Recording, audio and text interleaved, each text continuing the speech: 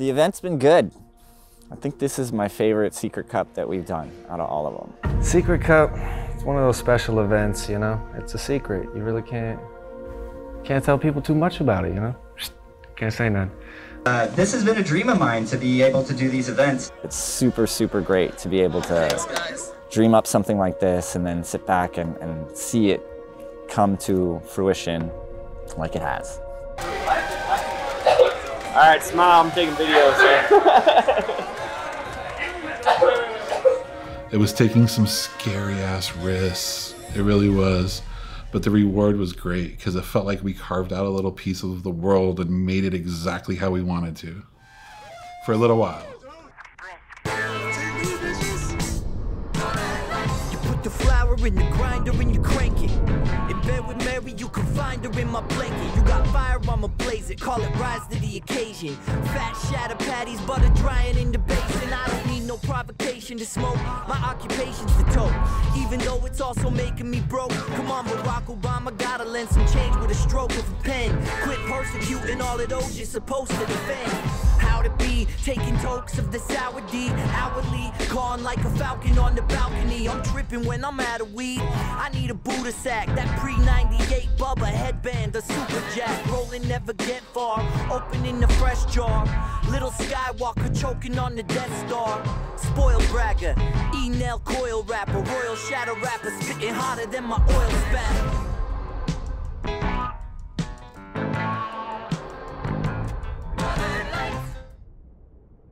The Secret Cup is a cannabis judging contest that puts the voting power in the hands of the people who know cannabis best, the growers and concentrate makers themselves. Most people already know that cannabis grows from a seed, but the part of the plant we use for medicine comes primarily from the oil in the trichomes, which are formed on the outside of the flowers and leaves. Hashish is simply oil extracted from the flowers and leaves. Trichomes can be separated many ways. The oldest is to use a sifting technique to separate the resin heads and make what is commonly called keef. One of the most popular extraction techniques is to use low heat and pressure to simply squish the oil out of the buds, keef, or water hash and make rosin. Water hash is made using a system of bags filled with ice, water, and cannabis. The contents are carefully stirred to separate out the plant material from the trichomes. Once properly dried and cured, water hash results in a quality product. Hash oils have become one of the most desired cannabis extracts to true connoisseurs. Usually made with common solvents and involves a closed-looped extraction process.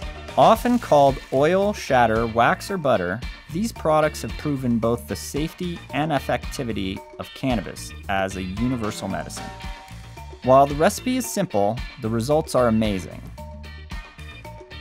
The Secret Cup is the only competition where the extract makers are the judges, coming together as a community and sharing techniques with their peers to advance their craft before ultimately deciding whose entry is the international champion.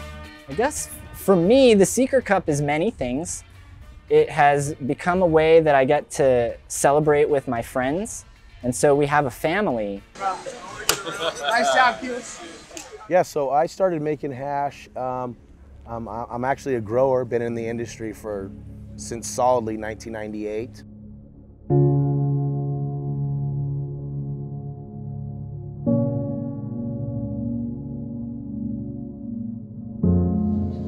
I get like a lime taste.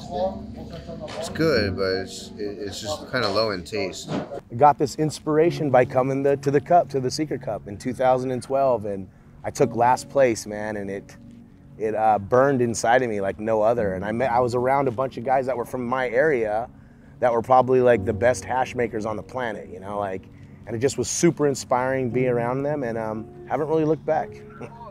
I have been making hash since I was a kid. We would grow outdoor, and because of the climate and where we were at, we weren't getting very dense nugs, and so what we would end up doing is hashing it, because that was the only way we could make any money off of what we grew. So that's how it kind of started, and then it just progressed from there. I ended up preferring hash to flowers, just because it really lets me know where the terpene profile stands and where the grower was at when he made his product. You know, it lets me know everything about the grower, you know, just from the taste, flavor. And so, you know, that's why I prefer hash. That and it's a health thing. You know, less is more, you know, when it comes to hash, and you don't end up smoking flowers all day long, every day, stinking and wasting your time. You know, you take a dab and it's done. My favorite thing about the Secret Cup is the friends and the people that have, and they're all from different areas in the country, but we can all keep in touch on the internet or whatever, and we all share an unhealthy obsession with dabbing, the culture that surrounds it. This is a real organic community experience. This is done with a lot of effort, a lot of love. There's something here that you won't find in the corporate element of other events. It doesn't really have that feel of people trying to make money. It more or less has the feel of a community trying to really become more tight-knit, and a group of purists trying to really find the best product and most healthiest product out there. My name's Doug Drakup, and I own Hitman Glass, and I also throw Chalice Festival. Big round of applause for Hitman Glass and Chalice. Support each other.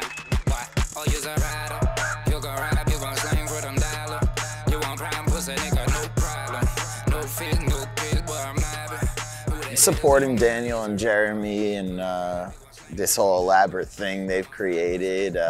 I've definitely been there from the earlier stages, you know, attending a lot of their events. Events like this progress the movement because really nobody else is doing anything like this. We strive for perfection in our work, but at the Secret Cups, there's a little bit more of a, I don't know, like a brotherhood where we can talk about things and share our tech rather than try to hoard it or keep it as like a secret society or something that.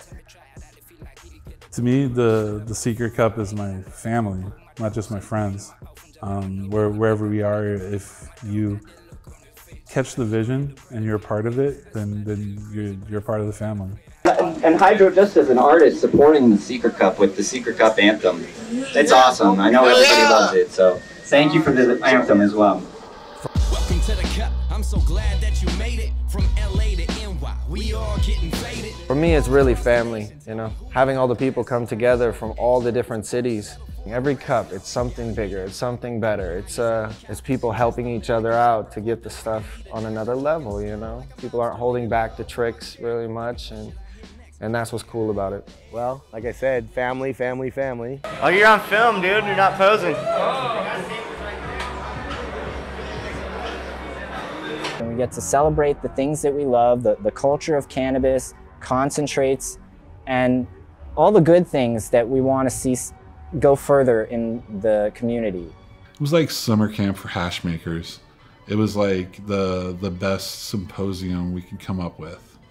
It's cool that the event kind of grew with the movement, you know, and it grew with the times. It's really developed into its own beast. I go to all types of weed events all over the world.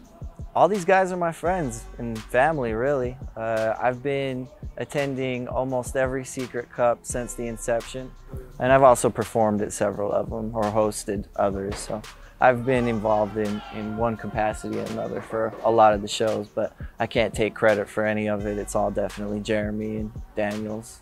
I'm really, really happy that we were able to do the event here in such an amazing venue. We were really, really lucky to have the people that helped us last year kind of line it up. That's Fields and Oli and the whole staff here, Ron, everybody's been awesome. So I would love to come back and do a lot more here.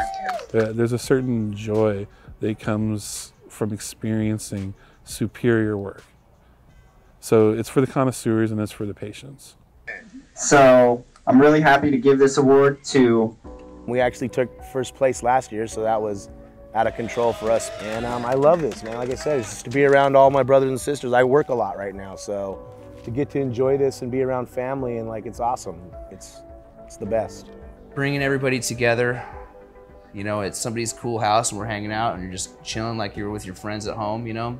I like being able to meet people on a one-on-one basis. Sometimes when you meet someone in their booth, they're so riddled with other people and stress and everything that they got going on, it's hard to get on a personal basis with someone and really talk to them about their tech or what they're doing or where they stand in the oil industry or even in the cannabis industry, period. When it's a much more personal level like this and you have a lot more time to hang out with everyone and hear where they come from and hear their story, you meet a lot of great people from around the world that you never would have had the chance to meet. And you know, that's probably one of the better things about the Nationals, is that here in Vegas, you know, you have the top 3 from every region around the world, essentially the 20 best hash makers in the United States. And you know, to have them all sit down at the same table and compare each other's stuff in and of itself is just making history in the cannabis movement. Fuck yeah, I think we're the best, you know? Maybe not me, but the group of people are probably hands down the best, you know? I'm a very lucky person. I get to travel all over the country and now the world doing these competitions, bringing like-minded people together. It's such a joy to be able to experience all these different places and all these different people. We don't make a lot of money, but the experiences we get in being able to go to the event ourselves that we want to go to, even though we had to create it, is priceless. It's the thing I'm most proud of in life. And I want to thank Haggard for just DJing for like 2 days straight. And a never-ending DJ, seriously. I think Jeremy has a few thank yous too he wanted to throw out there before we start announcing the winners. Myself and Daniel met at a dispensary. It was called Kind Meds. They were the premier dispensary for concentrates in the Valley at the time. When I was growing up, there was a definite stigma against cannabis. My mother, she was a smoker and was actually smoking until she was about 5 months pregnant. But my grandmother was definitely against it, even though she owned a bar. When I moved from Arizona to California to live with her, she broke it down for me. They're like, see that bench right there in Blythe? Me and your stepdad smoked a joint there. And at first it was completely shocking to me, the fact that my mother smoked pot, you know? But for the next 5 years I was living with her and, you know, got very exposed to it. And yeah, like, I never really had a stigma after I was 9 years old. I mean, it was just a part of regular life. So there were no brand names or companies known for cannabis. There were strains that you'd heard about, like Maui Wowie was this famous Hawaiian strain, or Thai Stick. When you're going to buy cannabis in the old days, it was like good bud or bad bud, cheap or expensive. There were not a lot of choices, and it wasn't the same every time you went back to the same person even. Sometimes they would have this, sometimes they would have that. You got a little bit of variety, but they were limited in what they grew or who they were able to get from too. So we didn't have any of the brands here in the United States. When you went overseas though, they had seed companies and coffee shops. So certain genetics started to come from people who had established themselves in Amsterdam and other places as seed companies. And the strains they came out with would generate recognition, and those would become sought after as well. But even then, from grower to grower, the plants can be very different, even though it's the same genetics. And even from seed to seed of the same strain, they can be very different. Your experience with cannabis was very limited and very unique, if you were even able to get some of this stuff. So as cannabis grew and became more of a mainstream thing, now you saw it was easier to establish and popularize a brand. Then the change went away from the emphasis being really the genetics, and now it's more the brands, with certain genetics being associated with those brands. It's really fascinating. It was all in college for me. See, when I was 16 years old, I was living in a foster home. I joined a Christian fundamentalist church and was in there until I was 19 years old. And then when I was 19 years old, I decided that, you know, I met a girl and I decided I wanted to be with her and not with the church. So I left it. There was this weird kid who was an obvious stoner. I was about to cross the street and he was crossing the street too. And we ran into each other. He was like, hey, could you try to buy us some beer at this store? We were both 19. And I'm like, sure, I'll give it a shot. I walk right in there. I get us 2 40s and come out. And he's like, hey, I want to roll up this blunt. You know, do you want to smoke? And I'm like, yeah. So we go back to his apartment. He got one of those giant cigars and an ounce of swag. And he broke it all up, pulled the seeds and stems out, and rolled the fattest blunt. Smoked half of it, slept on his couch like for 2 days, and I just woke up and I think I've smoked weed every single day since.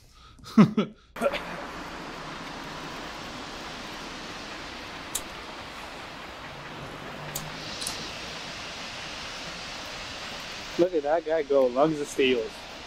After his Philosopher's Stones and everything. Cannabis helped me socially tremendously. I wasn't one of the popular kids growing up, and all I ever wanted was to just be one of the cool kids. For the longest time, I did not embrace being different. I saw it as a negative thing. Growing up, not being part of the in crowd, knowing that I was different from everybody else, it was a struggle. As I smoked cannabis, I started to realize that being different could be something really cool and really special.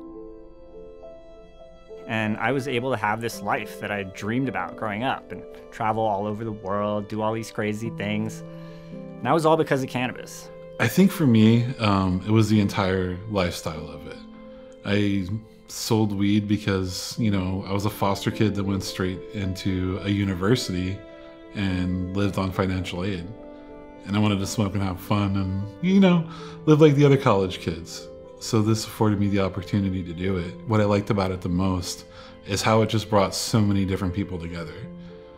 Like, you know, when you're 18, 19 years old, you have these sessions where, you know, you have black people, white people, people from Korea that are exchange students, people from Europe that are exchange students, you know, all together smoking weed.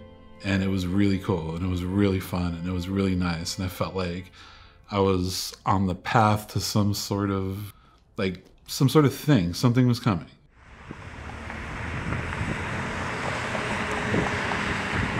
With shatter, kids, it doesn't like to stick to a fucking dabber. So if you get shattered in your eye, who's gonna sue me? I don't have that much money.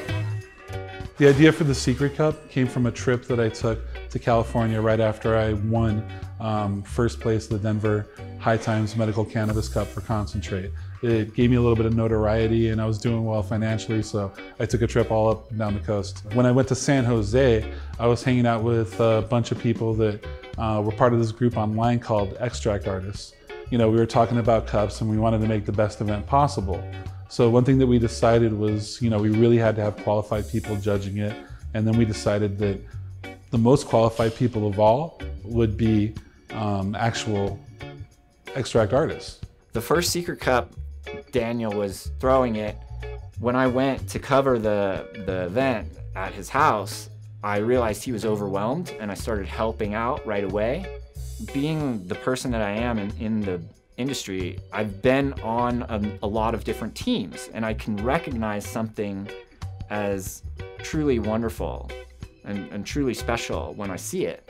And I immediately recognized that the Secret Cup was going to be something very special, that the people who were entering were different. They weren't the typical people that enter a lot of these other events. The idea sort of evolved into, you know, the actual, you know, competitors would be judging the people they were competing against. Because the fact is, I wanted to make it educational. I want everyone who competes to learn. I want them to see what's possible. I want them to see what they're competing against. And, you know, if they need to, just change what they're doing to do better. The whole sentiment of the competition was not the same. There was almost a level of sharing and camaraderie that was part of this competition versus like a typical competition was very like segregated and tribal. You know, I'm versus you, we're enemies. But at the Secret Cup, people were sharing ideas. They were talking about these concepts in a different way. It was kind of to raise the bar for everyone. It's kind of my legacy. It's kind of like what I'm trying to do. I won a lot of prizes and contests previously, and I find that I like giving out the prizes even better than I like winning them. Just because it's fun to be able to find new talent in something. And a lot of the hash makers that are doing really well today and making great products were not discovered by the Secret Cup, but you know, that was the first contest they ever won. When I saw that in Colorado at the first Secret Cup, I told Daniel, I said, I want to do this in Los Angeles. Our community was potentially deeper and doing better work than the work they were doing in Colorado. And I wanted to showcase that right away. You know, I had been to the Amsterdam Cannabis Cups many times, and a common sentiment when you're going there from California is that you're not very impressed with the quality of cannabis or the quality of hash or, you know, the quality of a lot of these products that are being entered. Some of it is definitely very impressive if you're lucky enough to get introduced to that. And so I came to Daniel and I said I wanted to do it. And then when he gave me the green light to go ahead and do it, I took that ball and I ran with it. God dang this DJ. God dang this DJ make my day. The big event in cannabis when I was growing up was High Times Cannabis Cup, and they would do that every year in Amsterdam. There was a part of the whole business side that was really odd to me as a consumer at the time. When you're meeting these cannabis celebrities and people you looked up to, there was all this beef that was going on in the cannabis industry. Adam from TH Seeds, I heard refer to it as potlitics. It seems so ridiculous from the outside looking in. These people were openly working in cannabis. They were growing weed for a living. Isn't this the most wonderful dream job that anybody could have? But somehow they all had these little chips on their shoulders to a certain degree, and it was kind of this whole shady side of the business. If you win a Cannabis Cup, you get to be a judge, so I got to see behind the doors and see that whole process. And the coolest part of the whole experience was getting a whole bunch of different weed, of course, and chilling in what was called the Judge House at the time. Felt really exclusive, you know, hanging out with like Method Man and Redman, smoking weed with like famous people was kind of cool. But, you know, it kind of occurred to me, like coming from the perspective of a competitor, that these people were just not qualified. Like, it was a few of us winners, and then like everybody else was just like buddies and stuff that had known certain staff members for a long time. There's a lot of events right now, and they are a new thing for a lot of people. The High Times event is the one that's been around for the longest time, and we're all just figuring it out as we go along, and different people have different core ideals involved with when they're doing the shows, you know. Different people do it for furthering their companies or for some vision that they might have.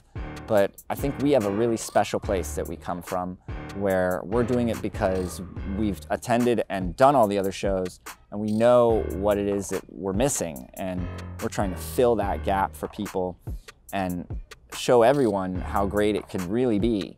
Like you have people like our boy Brett in Maine. He was the coordinator over in Maine, and he started doing his own event out there at the same venue that he found, this like cool little farm area, and they have like a big barn where you can throw stuff in, and like the owner smokes, so it's cool. Yeah, he started doing a community bonfire like 2 or 3 times a year, and that's awesome, you know. I'm very happy to have inspired something like that. And then you have the people that we inspired that only saw the expo part of it, thinking like that was the thing, right? When our events like were about like a week or 2 weeks leading up to the actual public expo. The public expo was the awards show that we also had booths at, but that wasn't the thing, you know. That was the end of the thing. But they saw that, and they were like, okay, if we find a venue and make a swap meet, people will come, and that's good too, you know. That is good too. But this is like, you know, the lowest aspect of it all, the buying and the selling, not the hanging out, not the community. You might have a DJ or comedian making some jokes, but there's nowhere for you to sit. You walk around in a circle, you buy what you want, you go home. And that's cool too. That's cool too. Actually, it started when High Times started coming around. I think it was like 2010, 2011. High Times started coming to the US. The medical scene in California and in Denver and Washington had progressed to a state to where they could hold competitions there. High Times is a different thing. I love it. I think it's cool, but it's just its own giant in itself, you know? And like, I think this is more like the best of the best type of deal, you know? Like, yeah, a lot of people compete in that, but this is where we like really get to go like this, you know? This man right here. You look on the first. You tired? Yeah, I'm doing it. All right. I started going to the competitions, and I had friends that owned different companies, and I had helped them with different entries and or entered my own stuff, and just kind of progressed from there. I started to make a name for myself when people started to see what I provided. You know, it's kind of funny, you know, what you find to be, you know, everywhere. Like for instance, in Southern California, if you go to LA, everyone has OG or grows OG. And then you go to somewhere like Denver or even the East Coast, and there's a lot of people who've never even tried it. And so, you know, you start to really open your eyes to a lot of people out there and where they're at and where they stand. And then CBDs started to happen. And I started to try to progress into CBDs and help as many people as possible. And, you know, when I started seeing, I would go to a cup and have a booth, and people would come up to me and say, hey man, you know, that last drop you made here at so-and-so, you know, that really helps me with whatever ailment I have. And it was that right there was my motivation to continue with what I was doing and to go even harder and try to help as many people as I could, make money doing it and feel good about myself. There's a lot of people that work every day and they make a lot of money, but they might not feel too good about what they do for a living. You know, like I don't have those issues. I feel great about what I do. There's a lot of people I help. Everything about their life and the people that love them is better. That's what pushes me forward. That right there is what makes me want to help as many people as I can and try to make sure that, you know, everyone understands that, you know, a lot of things have been purported a lot of way. You know, there's a lot of pharmaceutical drugs that really increase problems instead of alleviate them. And CBDs is a way for people to really change what's wrong with them, change issues that they're having and alleviate symptoms and live a much better lifestyle because of it. And you know, it's just new, it's just now coming forward. We just now have the science behind it. We just now have everything we need to progress forward and show people, you know, the science is there. The more people that are helped, the more people that lives are improved, and the more people that see that is the change that we can make in the world. You know, we got to start with ourselves and hope that other people follow suit, you know.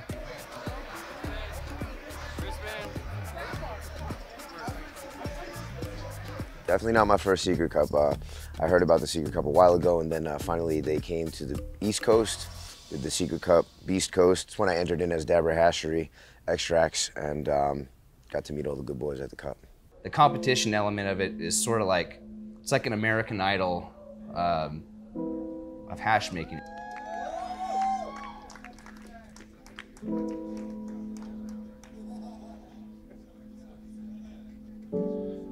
And now, the award for highest terps surprisingly goes to a high CBD entry as well. Number 17, Gilded Extracts for Remedy Sap for the highest terps award. To compete in this event, each contestant only needs to provide 20 grams of concentrate or 60 grams of flour, evening the playing field for smaller producers. Their submission is broken down into judges' packs at intake and distributed just a few hours later. The competitors will have a week to sample all the entries before the award ceremony. Are you excited to judge it? Oh yeah, definitely. They will score the entries 1 to 10 in various categories. Some places have more competitors than others, but who will win is always a mystery. All that is known for sure is that the competition will be stiff between these masters of the cannabis craft. Everybody in this competition was like, everybody knocked it out of the park. They're all there for a reason. It's all good. So it's, you know, they call it extract art for a reason because it's people's art. And, you know, it's hard to say which one is better. You know, I was an attendee always at the original, and the Cannabis Cup in Amsterdam was the only event. You wait 1 year and you fly across the seas, and you got to go to one event a year in Amsterdam. Now we're here. There's all kinds of events, and it's all changing, and I think it's really, really great. When High Times started doing their events in the United States, they were now allowing the booths to sell cannabis. Actually, a few other events did this too on a smaller scale, but High Times did it really big. And I remember going to that event and thinking, oh my God, this is really new and different from even the Amsterdam events. It still wasn't as cool as that experience really, but it was the best we got so far for the US. I'm one of very few people that got my love for events by going to events and being inspired and building these friendships. I think that's really unique. And most of the people that are involved in them now never spent $1 to just go to enjoy the event without promoting some business or something entirely business related. Growing up not being part of anybody's tribe, feeling like you're an outcast and very different. Then you go to this event and there's all these different kinds of people, but they're somehow like you. And you start to feel like it's okay to be the way that I am, like these things that I like. And in fact, maybe I'm gonna get more into it. Start enjoying these things in a more celebratory way, not just in the shadows. And that shouldn't be something that you get only once a year in Amsterdam.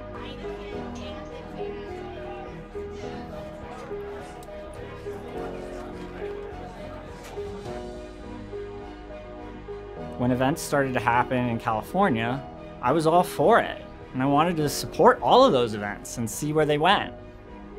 But for High Times, there was a stigma that followed their competition. Over in Amsterdam, people had started to say that the competitions were fixed. And I can say the winners were not the authentic best in the competition. So how were they winning? These big companies, obviously people thought they were paying or cheating in some sort of way. And I have enough experience now that I can say that's not true. May have happened, but it was marketing that was mostly winning the events, because it's much easier to convince people that you have the best than to authentically produce the best. And High Times got a bunch of bad press just because of the way their competitions worked. It was all about building your brand there. So these people would, like a lot of the attendees were fans of these hash makers, so they'd go out and they'd actually be able to meet them and dab their personal stuff and like form personal connections with these brands that, you know, sometimes they'd already been supporting, sometimes that they had just seen and really wanted to try.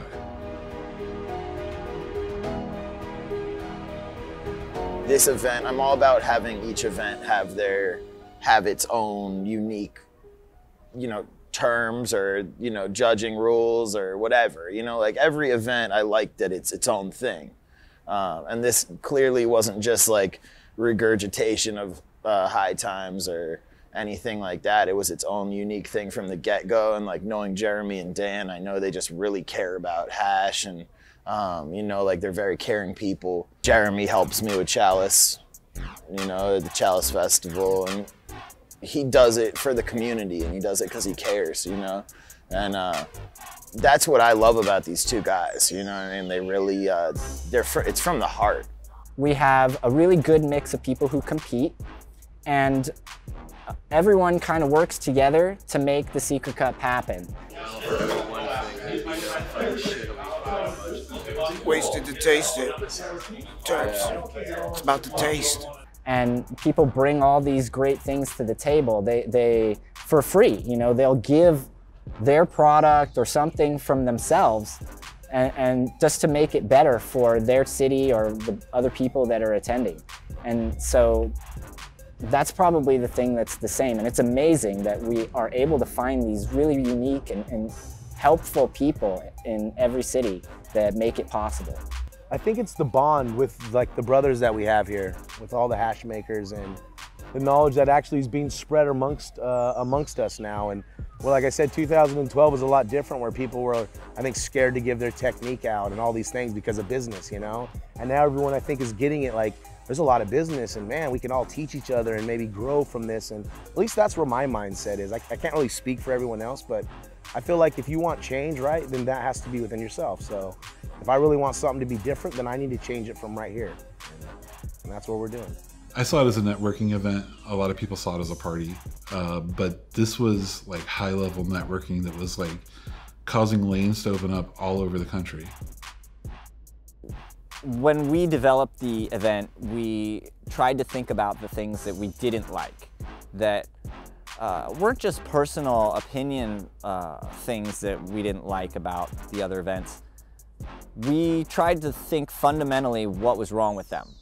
If we could improve the fairness, we wanted to make them more accurate representations of what our culture is really about. I've entered a lot of High Times Cups, I've entered a lot of different competitions, and what always ends up happening is 9 times out of 10 they hire someone like Wiz Khalifa or Snoop Dogg to judge, and he doesn't know a thing about growing. He may know what weed he likes and what weed he doesn't like, but he doesn't know anything about growing. And so you get a lot of things, and like for instance, it's a lot harder to take a 16-week sativa full all the way, cure it properly, and have it be dense, hard, resinous. That's a lot harder to do than it is to grow cookies at 8 weeks, which frosts up for everyone. So, you know, there's a lot of things that aren't taken into consideration because the people judging aren't hands-on. When it comes to the Secret Cup, everyone judging is also entering. So they do this on a daily basis. They understand what to look for. They understand what not to look for, what they like, what they don't like, and it reflects in the judging. You know, 9 times out of 10,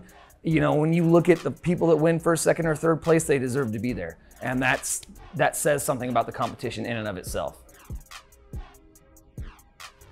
So when we were first doing the events, we had really a lot of support from everyone in the industry. So the well-known brands were entering, the well-known hash makers, all the biggest companies wanted to be a part of it. And then as we started doing the events and they couldn't even place in the top 3, you started to realize these big brands had a lot to lose by entering these competitions with these smaller, more passionate growers and hash makers. And they were universally defeating these big companies at every event in every part of the country, even internationally. When we did our events in Spain and in Amsterdam, both times, people from the UK traveled there and won the events. And there's no medical cannabis in the UK.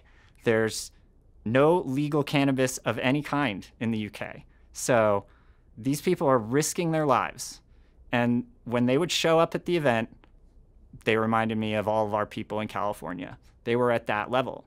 And you're going to start to see that as cannabis becomes more open. Without you guys in the community, we would not be able to throw an event anywhere. So give yourselves a big round of applause for being part of the 710 community. Remember when we first started throwing them, we would put really, really, really long tables with like power outlets underneath the tables and set them up and like throw out like candy and waters and stuff for people just to go at it. Like we could have made so much more money. They wouldn't have remembered it the rest of their lives. And the people that got to go remember it. This is why I wanted a Secret Cup here in DC. I have been traveling forever outside of DC, going to Cannabis Cups, going to events, going to the West Coast where it's really, you know, 3 times ahead of where we're at because, you know, you have the temperature, you have the ability for people to flex that experience. And I wanted to see how that would happen over here.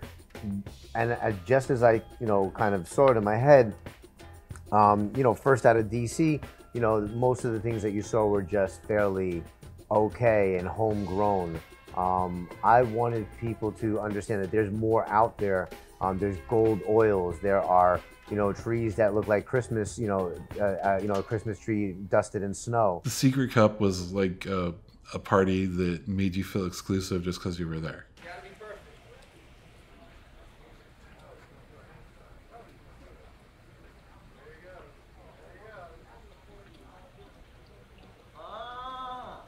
I got it.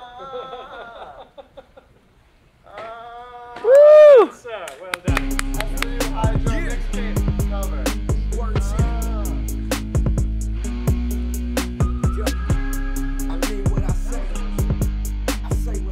I mean, it was something different, you know, than the High Times events, which I'd been to and I'm a fan of. I enjoyed it, but this was another level. You had a lot of the people that came out that were smokers that they just wanted to, you know, just wanted to smoke weed and they weren't really about the higher end of things. And that's where the Secret Cup came into place, is that that's where it gave a place for people that were into that kind of stuff. So I asked Dan if I could, you know, put together a song for him. I wanted to do a top shelf song for appreciation, and he said, no, I got this Secret Cup mixtape that I wanted to put out.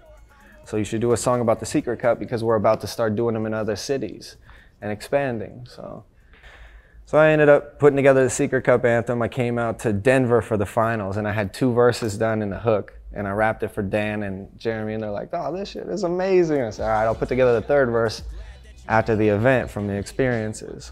And that's really what it is. It's just the songs are all like a story of my life. So this was what that was. It was just documenting my times at the Secret Cup, and especially that 3rd verse was just like soaking up that finals event. Mortimer out there rocking her belt, that energy of everybody in the place just having a great time. It's always peaceful. There's never problems at the events. just being around so many like-minded people, so many people that are into the same thing you are, that appreciate the same things you do. And it's not just the hash. I mean, it's everything else too. It's all the trappings of the culture. An intense love of glass art that everybody shares. The chance to meet people that are actually making medicine. The chance to meet people that are actually making the glass art.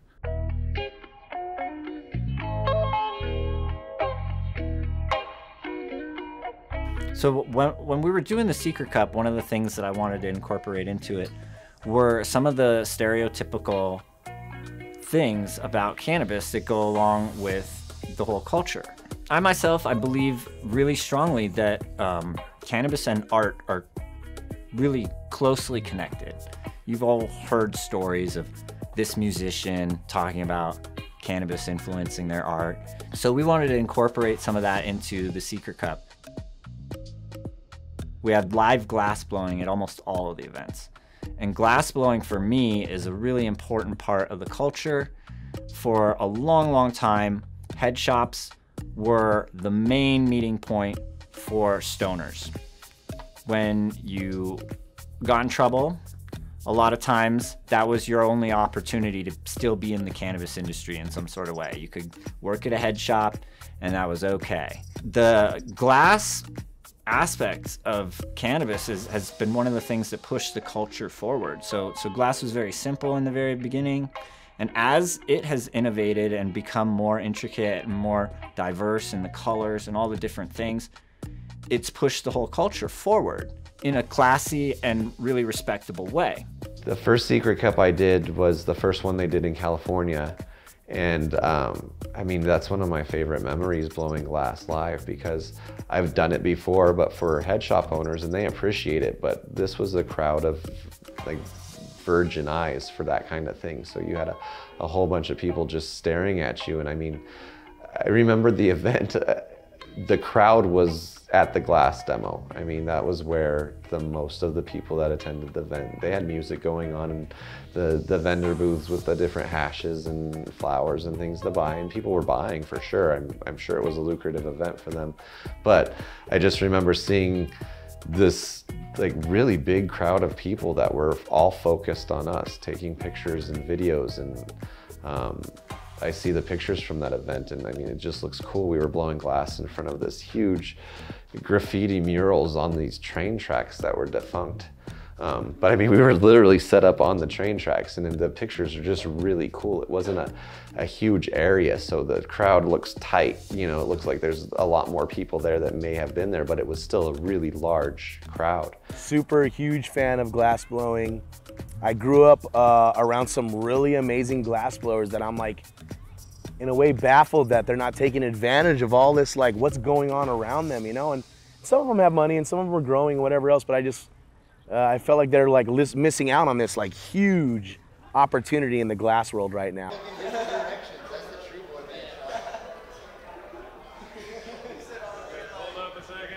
And growing up, like even before I was really deep into the scene, like you would buy glass pipe that you liked at a head shop or somewhere. It would have a special meaning to you because you would take it around throughout your life, and you would have all these special moments that you shared with this piece and with other people. And it became kind of part of your whole journey. And then when you would break it, it was like a loss. It was a real tragic loss. You would maybe buy a new piece or something like that, and it would start a new journey.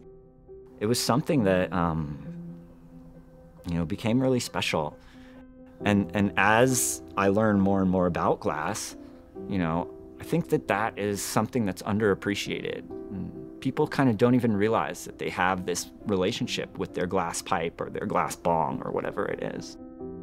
I mean, I think that concentrates had a big role on how glass manufacturing has been changed. You've watched, you know, pieces go from being the 4-foot bong to being the 4-inch rig. It's very hard to walk into a head shop and find a piece that has a down stem for a flower bowl now. Everything's got a metal ground joint for a dome or a domeless nail. So it's it's been interesting to watch it evolve, and obviously the internet's had its role in that by giving everybody the immediate access to information, where it would normally take word of mouth a long time to spread geographically. The internet allows it to just spread like overnight. I think this is what's putting us, the hash makers and all that, kind of in the forefront. And it's like we're piggybacking off each other because they go hand in hand, and this revolution is like, it's amazing. Glass had to change when the kind of hash that we smoked started to turn into a liquid. And so the tools that were being used originally became much more diverse. And when we entered the Cannabis Cup, we were entering with one of the very first dabbing tools that were out there. And as time progressed, those tools have become so innovative that that original tool is basically obsolete. Nobody uses it anymore. Just hitting it purely off the titanium device, all you were getting was that oil, and it was getting vaporized super quick. It wasn't smoke, it's not setting it on fire. You're just getting it so hot that it changes from a plasma to a gas, and you inhale it. And it bypasses your, what is it, the blood-brain barrier, and just instantly high. And the thing is, it's really easy to, you know, sort of regulate your dosage too. Oh, you smoke on my dab. You smoke all of my dab. When dabbing came onto the scene, it really, it changed everything. It gave us artists a new outlet to make things, because now we're coming up with entirely new accessories that haven't been thought up before. All right, so this right here kind of changed everything for the glass industry. This is dabbing. What this is concentrated THC oil or hash oil. And so we're heating up this nail, which is made of quartz, on one of our glass rigs. And we get this nail nice and hot.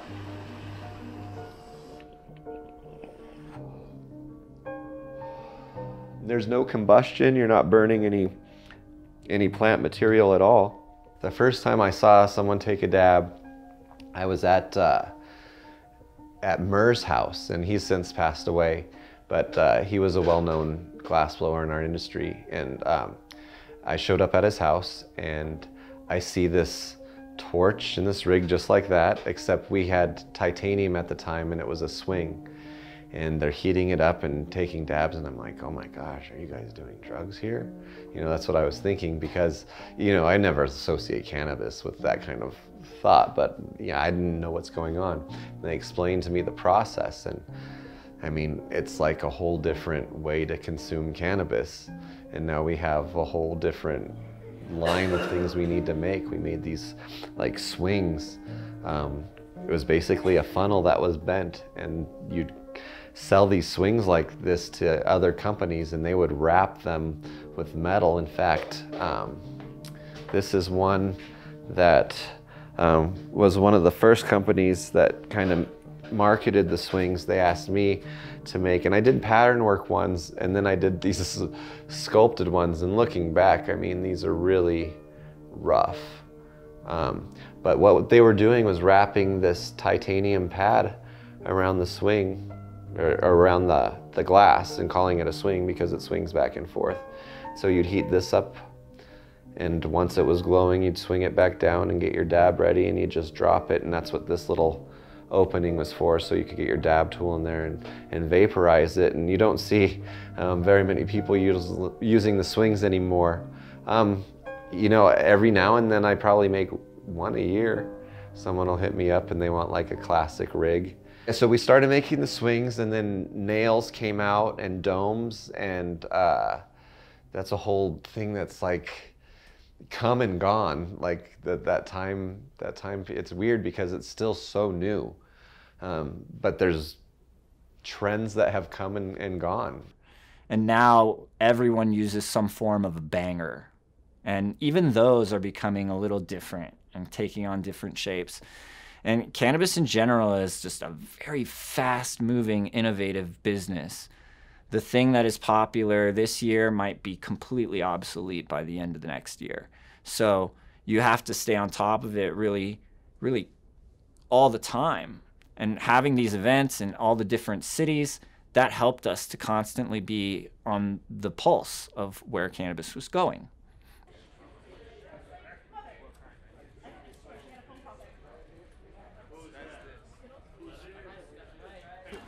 Now we're thinking.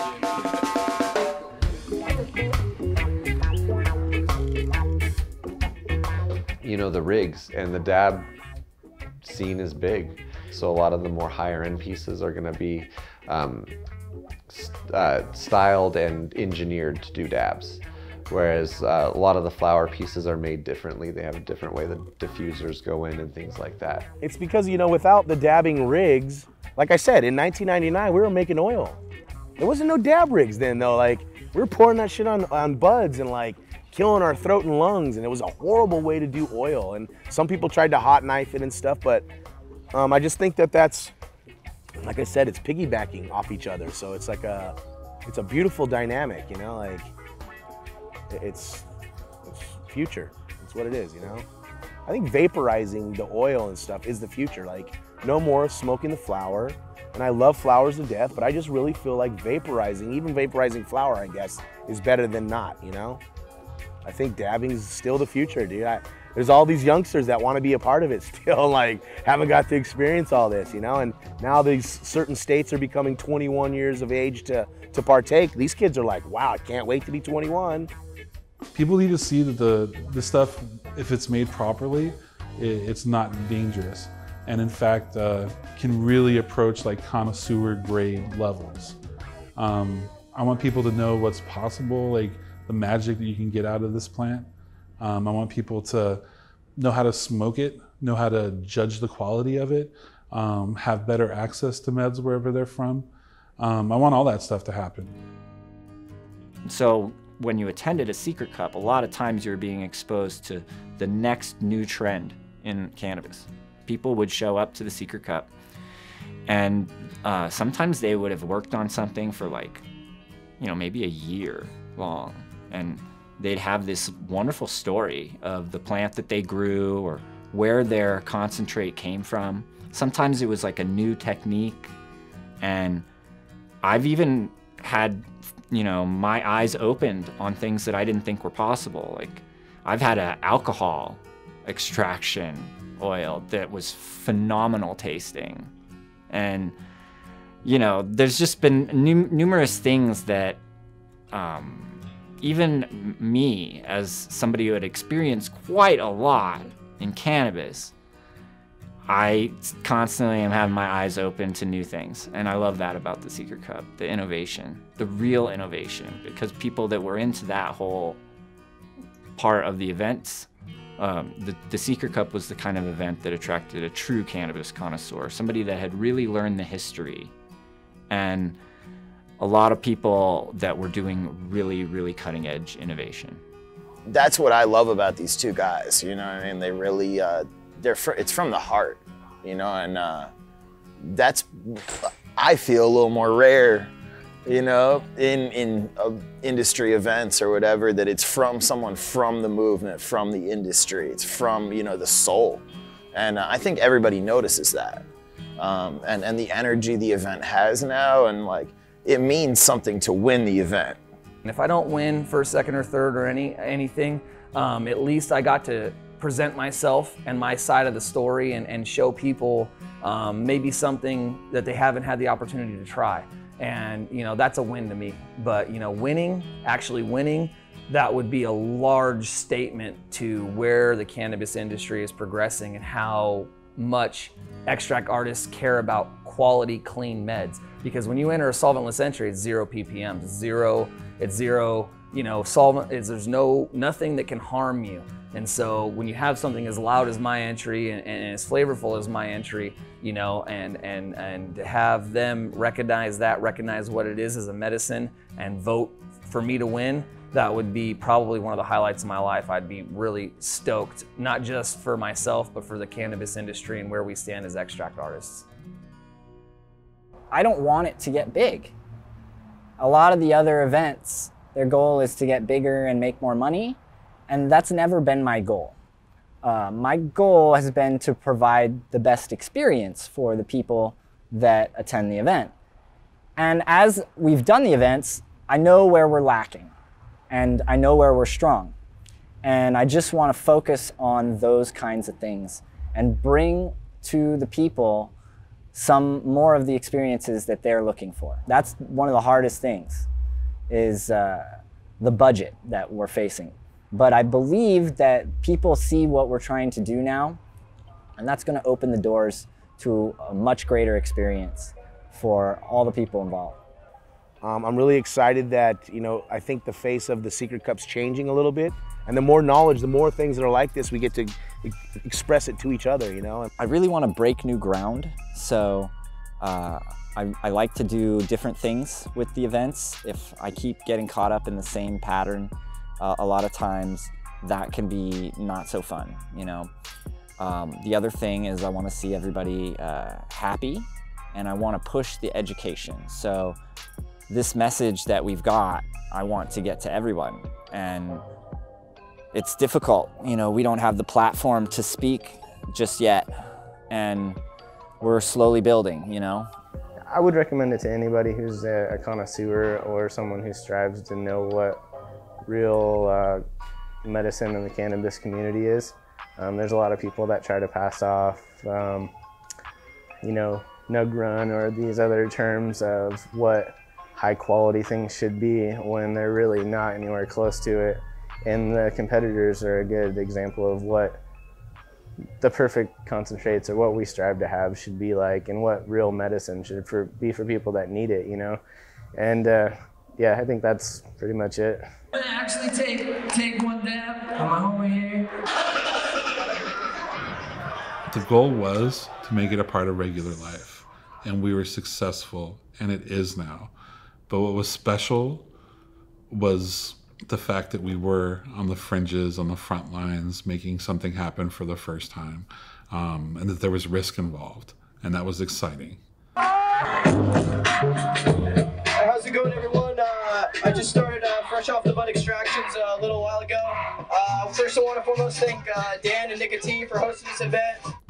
There have been a number of times in my career in the cannabis industry where I almost had to pinch myself, where I'm like, think about what you're doing. Think about where you are.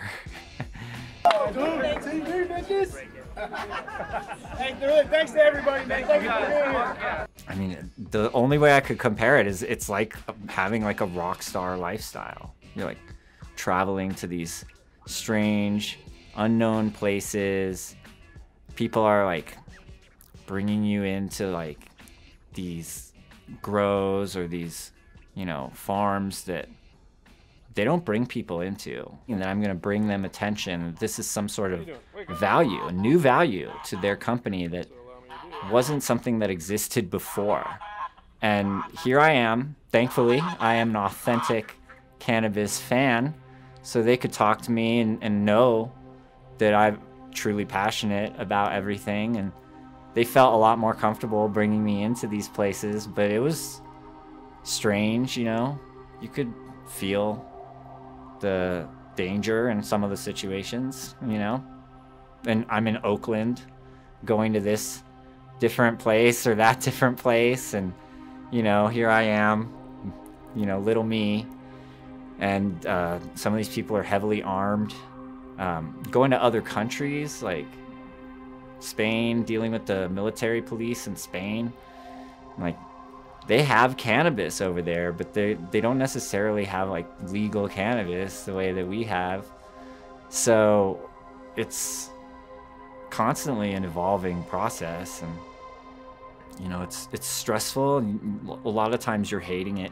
A lot of times you're thinking, I should have done a regular job, that these risks that I'm taking are not worth it, that I'm not getting financially something that's gonna get me set up for life out of this.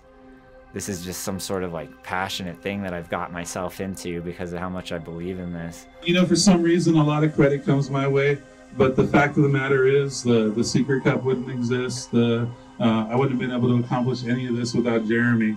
I mean, he has a mind for events, and he puts in all the tough work. And anytime he needs someone needs to be an asshole, like this guy is the one who does it. You know, you question. Well, I think it's pretty normal to have those moments, but it's also pretty awesome to have those triumphs when you've won or you've done something, especially the events. Like, we've thrown an event in some sort of unique place, and people have like won awards. It's been this really wonderful thing for a lot of people and a really amazing adventure. You feel a triumph that's not really explainable. I mean, I've vacationed to Amsterdam many times. When I threw an event in Amsterdam, I felt like a totally different feeling. And those kind of things are really special. I'm glad to have been a part of it. And I think even just for the people that attend the events, that they've had some of those really special moments too.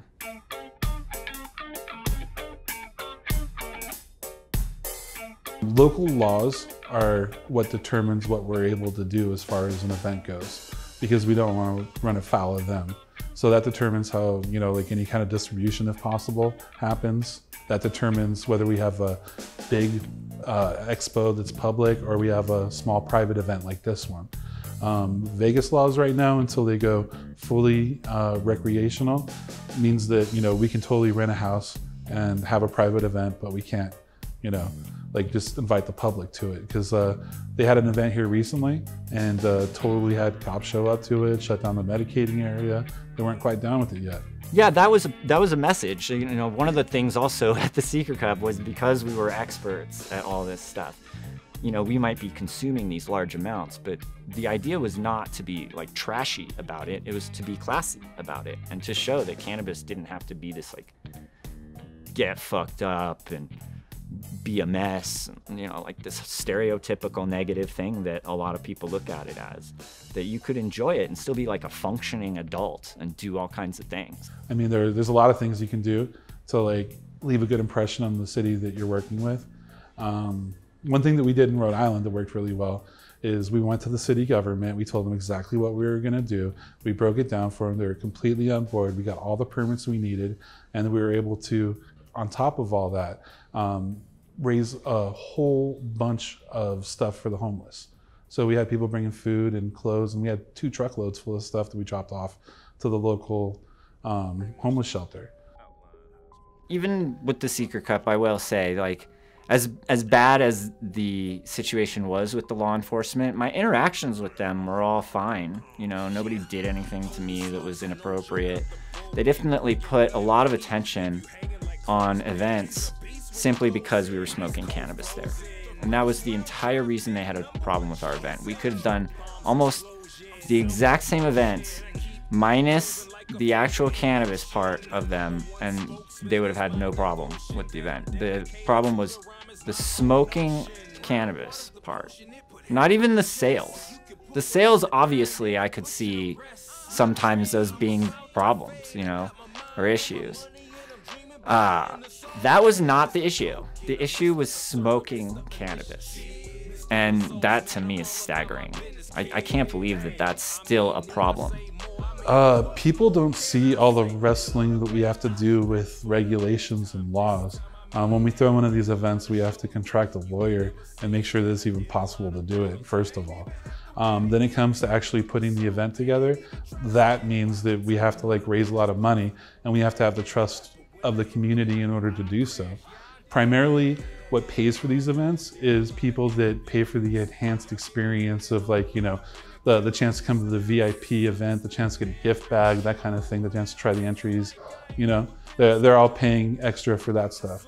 And we use that money that we raise from them to like throw this event. We don't have major sponsors. We're a grassroots event. And so as far as manpower goes, we have a lot of volunteers, a lot of people that really believe in this. They might not be able to shell out the $300 necessary to get a ticket, but you know, they are definitely willing to put their heart and, you know, their efforts into making sure the event goes well. Like we have people doing like web work, photography, people that are cooking, people that are serving, people that are cleaning up, people that are running errands and putting out any fire that pops up. So it's a 100% a group effort. It's like, you know, the family comes together and then we get it done. The very first Secret Cup was targeted to just kind of be one event. And then as I wanted to do my own event in Los Angeles, other people that had gone to the first one wanted to do their own in their own cities too. But they were having trouble, so Dan contacted me, brought me on. So from that point on, I became involved with throwing all of the events all over the world. And ultimately, I'm the only person that was at every Secret Cup in every city, in every state, in every country. And that's actually a very proud accomplishment and one of the best adventures of my life. Everywhere we went, people would just, you know, jump in and help out. Like when we had the Beast Coast thing, we ordered hundreds of lobsters, and it just turned out that we had a chef there, who's now one of my good friends, Ben, had a chef there with his knives and stuff, and he started cooking them for everybody, you know? It was that level of pitching in all the time. Everybody was just, everywhere we went, like we had people just step up and help out, give us places to stay, drive around, work for free. I mean, there's so many people, like, everyone we did. It was a community, and like what we did was facilitate, you know, everybody coming together. That's what we did. You know, we created a lane and everybody else had to pitch in to work. So eventually there were little events that just focused on money-making, vending aspects of the event scene. And they started popping up every day, basically. And there were huge concert-based events every month or so. When we were first doing the events, and this is also true for Chalice, we had the community all coming together. It was really a special thing. It was a whole movement. It was incredible. And we were powerful. But as these things happen and people would go to all these other events all the time, we lost that feeling that what we were doing was something special. And now most of the other events are gone. In fact, there's only a handful of events all over the world that I really think are worth going to.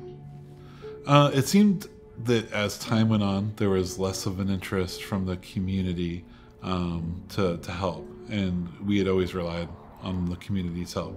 It's one thing to find a venue that is making no money and you're going to give them thousands of dollars to like use their event space for a big ass event.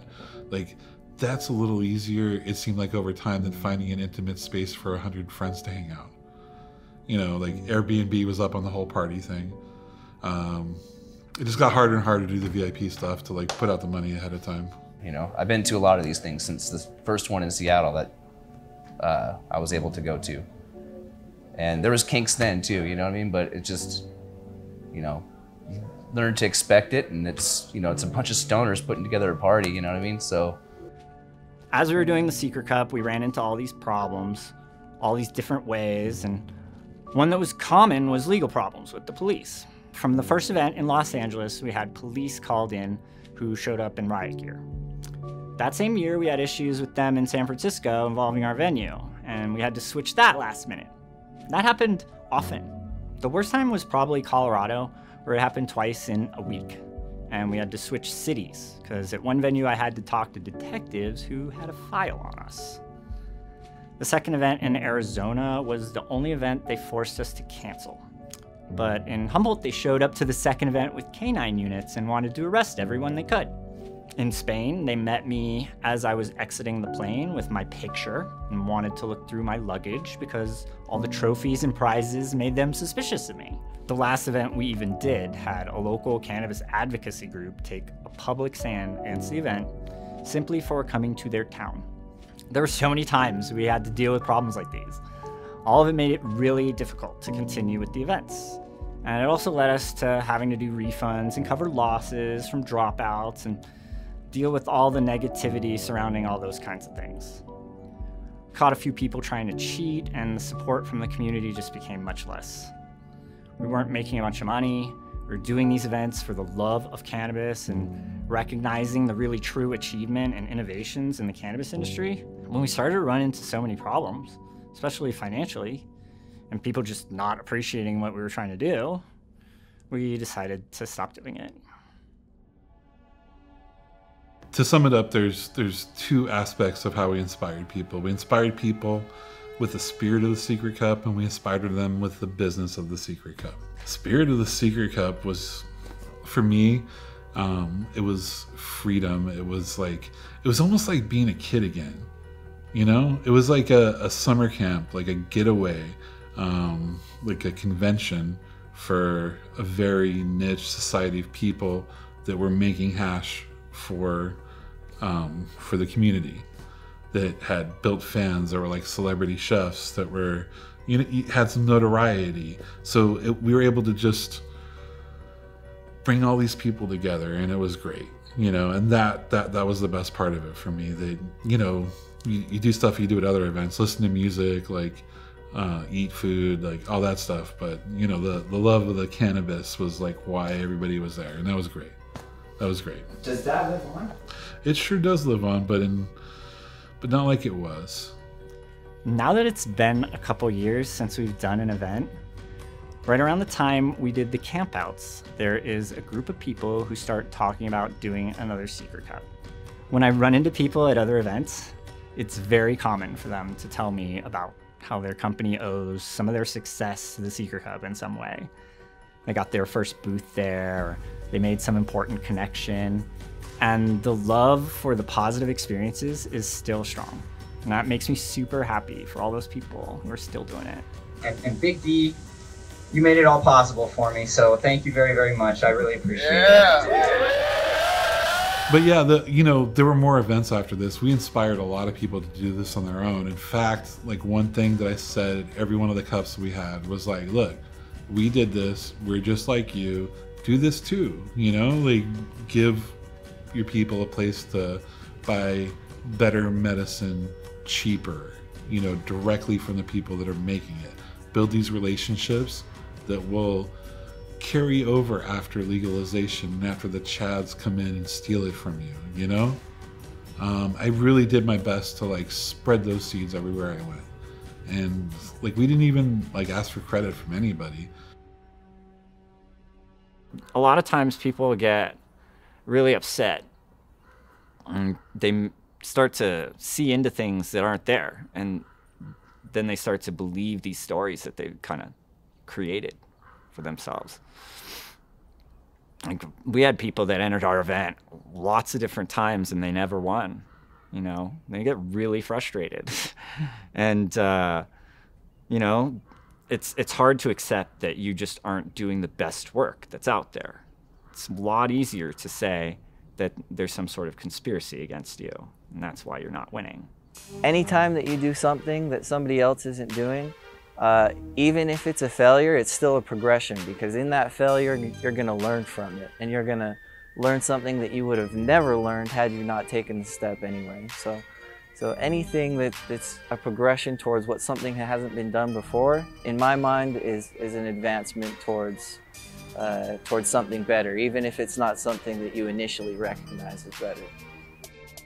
We were operating in a gray area between medical and recreational. They passed these laws and they were not very specific, so you kind of had blanket protection in order to put one of these on. Like a lot of times, like the local authorities didn't even want to bother with us, you know? We put this together with our friends, you know? We made a movement that attracted people from all over the country and all over the world, that built up the mythos of this subculture to the point where it entered popular culture. But at the end of the day, we didn't have the resources to go on anymore, so we had to stop. You know, the movement still goes on. There are still other events that are kind of doing similar things to what we were doing, and some of the people that used to attend our events are headlining those other events in other places, but it's not the same.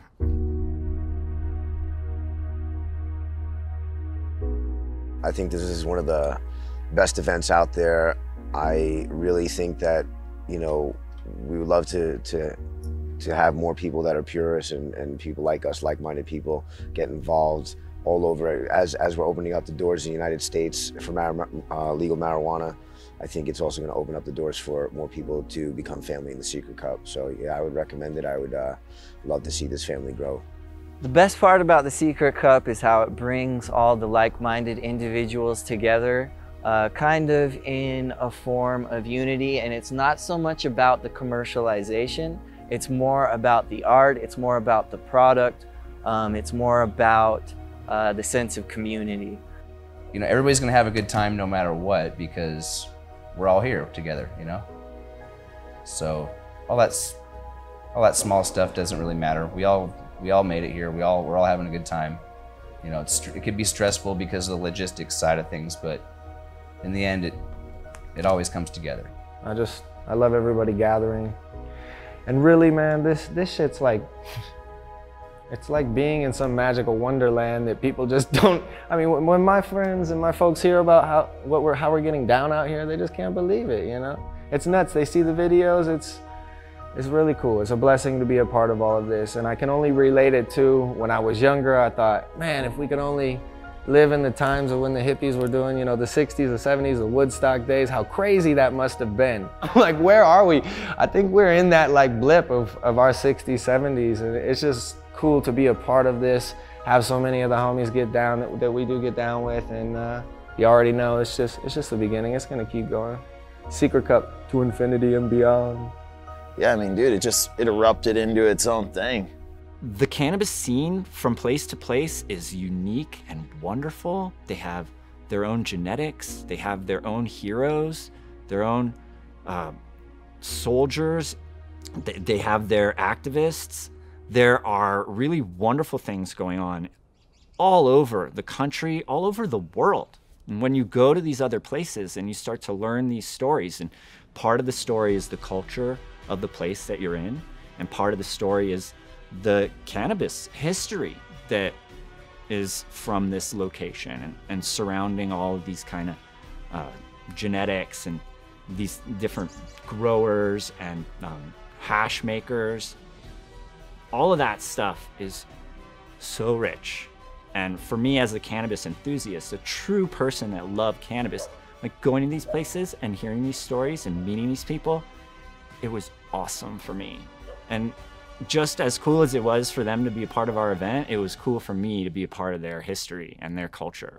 One thing I want to communicate is like the best thing about it all for me wasn't the cannabis, it was the freedom. It was like traveling to a different city and people there, you know, greeting us warmly and giving us gifts and feeding us and taking us to their favorite spots and showing us their zones like only a local could.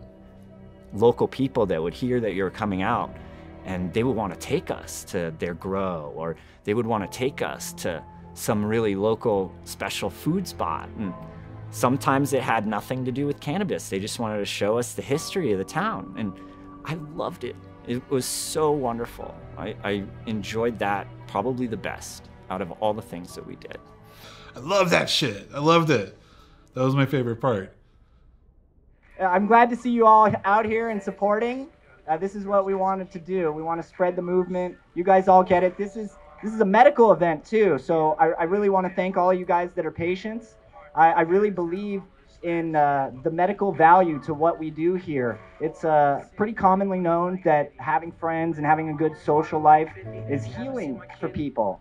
And they're constantly trying to keep us away from each other. They don't want us to be friends. I don't know what it's about, but we're all here together. And we're forming a family, and they're not going to be able to keep us apart.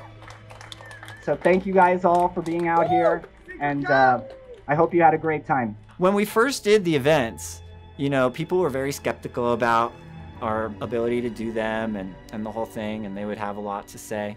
And then as we were doing them and people were having these amazing, wonderful times, and there were these colossal successes, people wanted to get on board and become supporters. And so we had some people kind of just had play on our name. You know, they started their own event and it had a similar name to our event.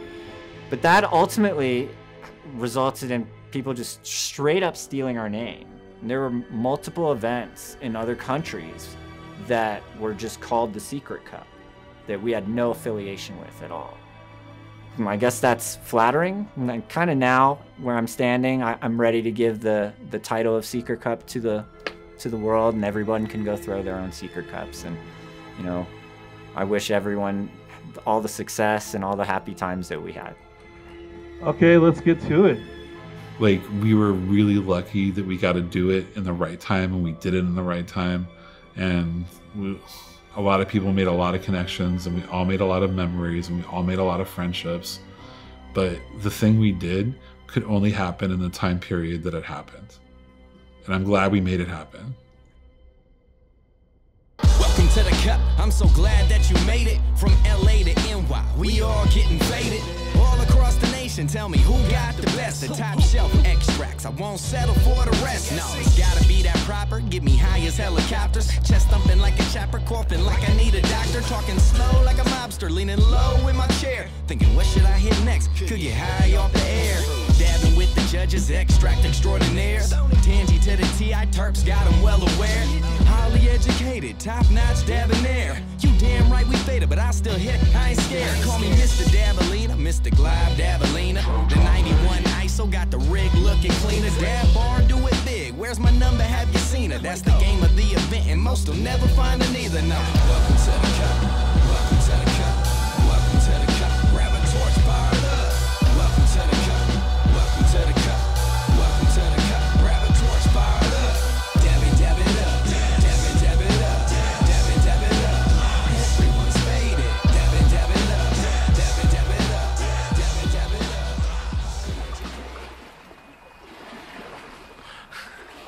Fuck Jeremy. Nobody tells him about this. This is what you don't see at the secret house.